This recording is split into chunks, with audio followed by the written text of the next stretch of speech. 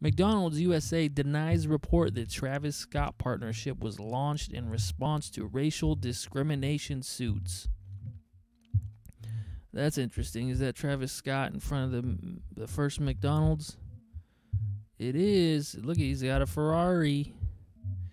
Who has a Ferrari and eats McDonald's? Is ridiculous. A report from Vice regarding the timing of McDonald's partnerships with Travis Scott and J Balvin has received a response from the popular fast food company. The Vice report cites two historians who spoke on the company's history regarding race, with the piece suggesting the partnership was launched in response to recent discrimination lawsuits filed by former employees.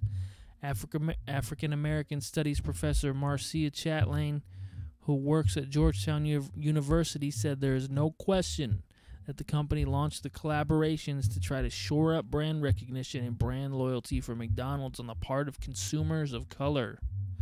The company has denied the allegations regarding the collabs and the lawsuits filed against it.